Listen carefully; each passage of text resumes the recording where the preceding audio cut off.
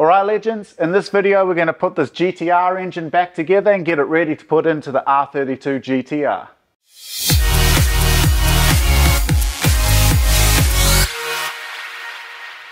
Alrighty, so what do we have here? We have my personal R32 GTR engine, freshly rebuilt, ready to rock and roll, so super happy about this. Did take about 1.5 years in the making to get it finally built and back into my shop now that I've got.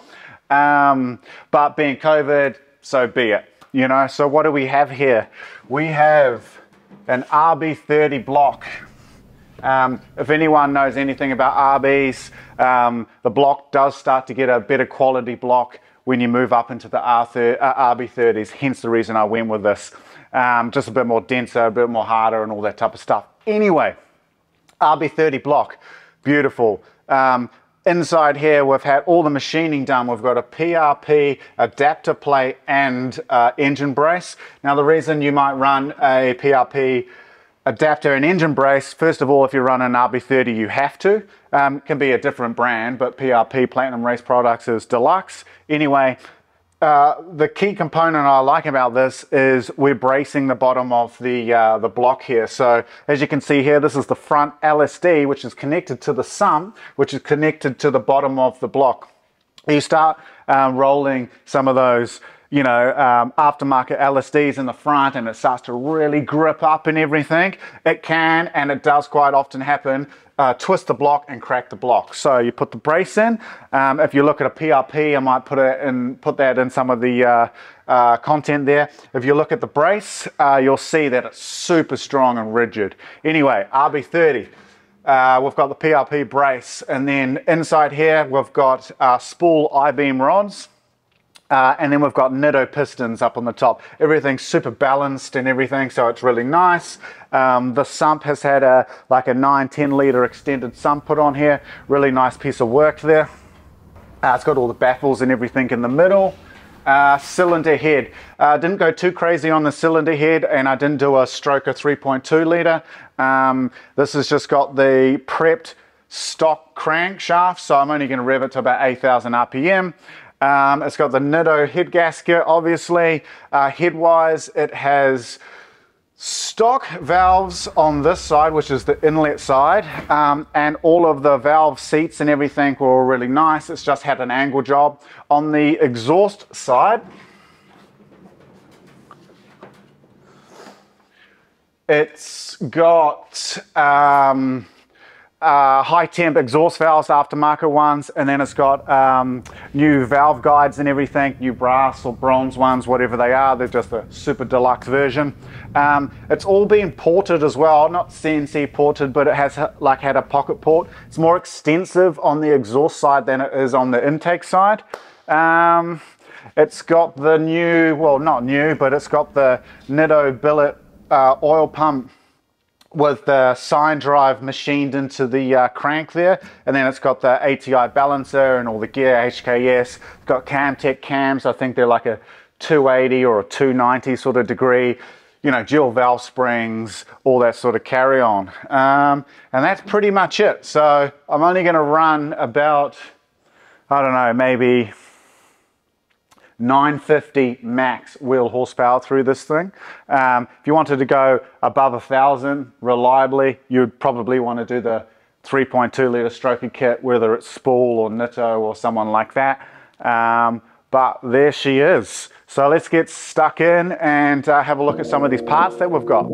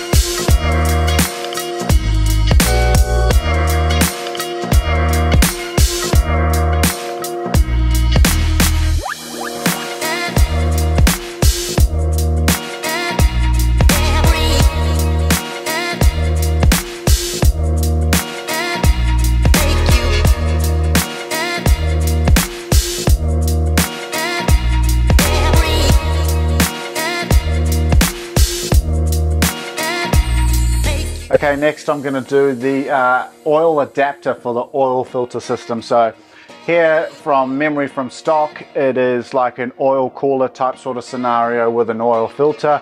Scrapped all of that, and now we're using the beautiful Tarks from EFI Solutions in Burley.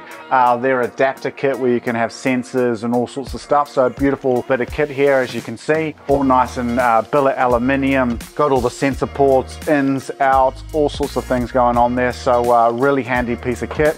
And then you can use that to extend an oil filter relocator and then put oil coolers on and all that type of stuff. I really like the Tarks products. This is obviously one piece billet aluminium, really well thought out. It's got all the gaskets and seals in there. We've got oil temperature, oil pressure, a couple more ports for the pressure and stuff like that. And then we've got ins and outs. It's all labeled, detailed instructions online if you wanted it, but let's just get into it. So just a little bit of lubrication on here just to make it happy. Nothing too drastic.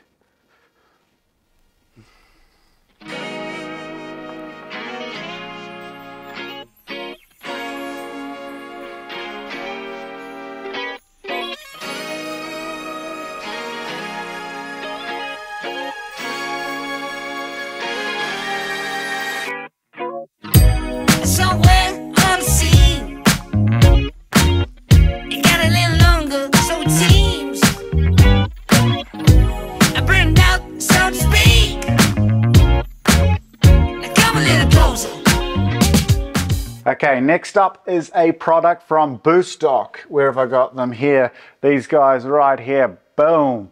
And what they supply is a whole bunch of RB gear. So they're in Australia, actually. It's really nice stuff. So I'll do a quick little snippet of it. But what it is it's a heater delete kit. So the heaters will normally cruise this way, the heater pipe work, and go in through the firewall. I'm not running that on this. I've done a delete kit, and it goes from this water port all the way back through into this thermostat housing.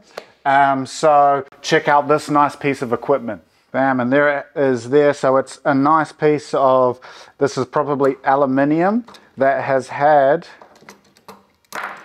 it's been flared on the end there, you can see. So it's got a nice flare bit. This connects into the block. You'll see in a second when I plumb it all in. And then this connection here goes into the thermostat housing. So it's really nice, well thought out. It's got ports here for other water lines and stuff like that. So I really like this gear. It's not too expensive either. So go check them out, Booststock. I feel a little light in the light track. I felt a bit of bad, but I came back. There's still a little light in the light track.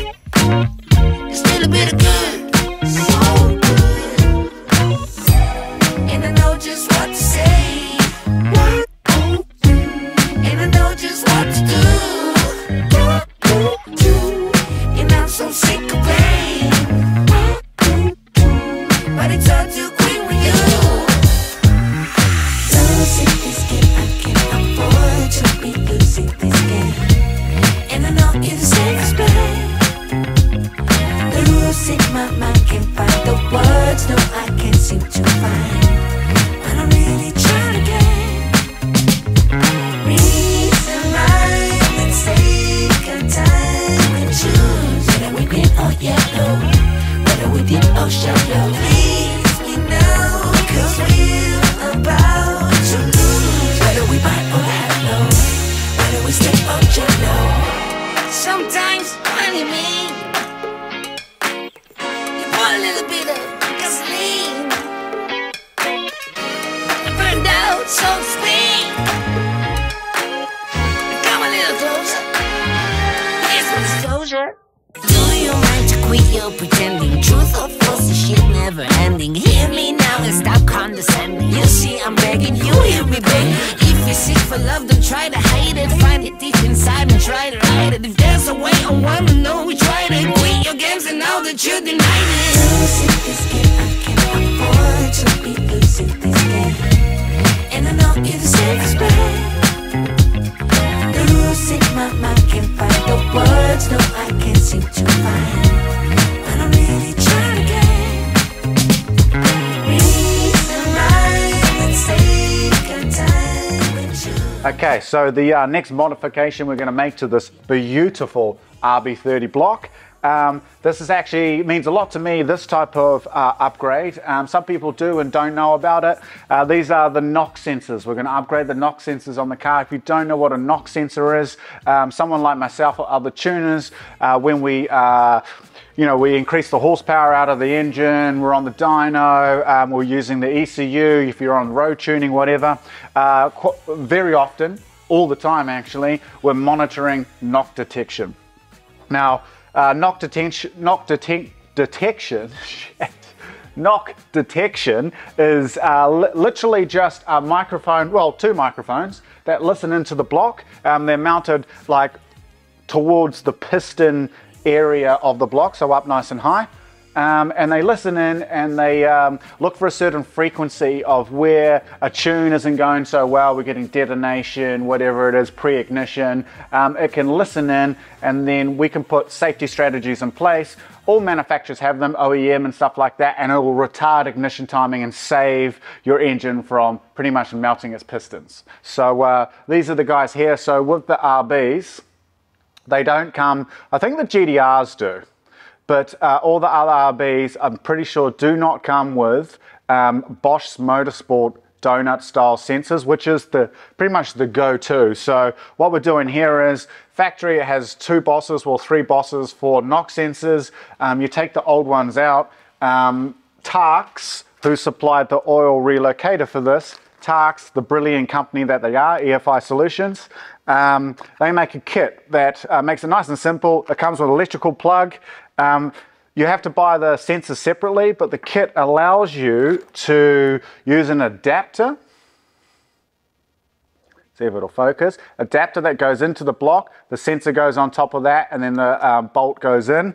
And I'll install that now so you can see what it looks like, but it is a must. You modify an engine, I've done it on my 2J S15 Sylvia, straight away, upgrade the knock sensors, man. We want the best knock sensors possible. We want to be listening in and protect these engines, because we're running close, like this will run just over 1,000 engine horsepower.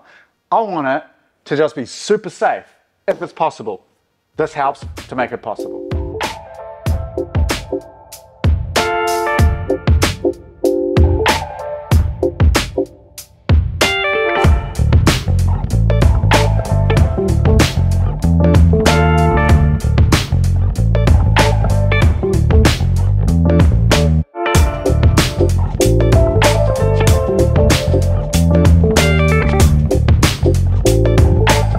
Okay, next modification.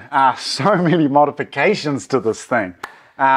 Upgrade, let's call it an upgrade. So on the back here we have the dual PRP Platinum Race products, love their gear. We've got the oil return from the back of the head and a water return from the back of the head. So that's all been installed by the engine builder, which is nice. And what we do is we run for the oil, I'm going to run an oil line that goes all the way back here. It goes to my extended sump, which is fabulous, bloody fabulous. So underneath the intake manifold, boom. Then what happens too is with my intake manifold, there's a lot of lines underneath for all of the water cooling going to the radiator. I'm going to run another one of these and line up with and do like a join into the lines that are coming underneath the billet Hypertune intake manifold going to the Hypertune radiator. So I'm going to have two lines coming back here, which should help oil flow and water flow. Water flow is good for temperature, keeps the water flowing through really nice and fast. And then obviously renowned RB oil pulling up in the back of the head, because it just wasn't designed that well. 2Js, we ain't got that problem.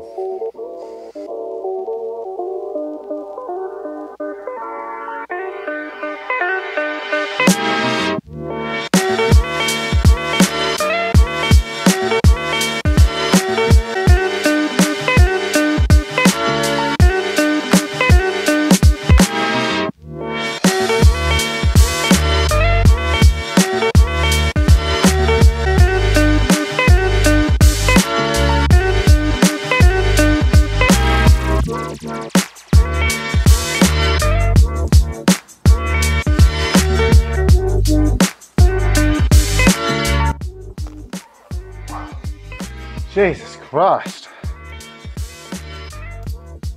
It ain't easy, man. So this is the 400 series hose push lock, which I do like. Man, it's hard to get on.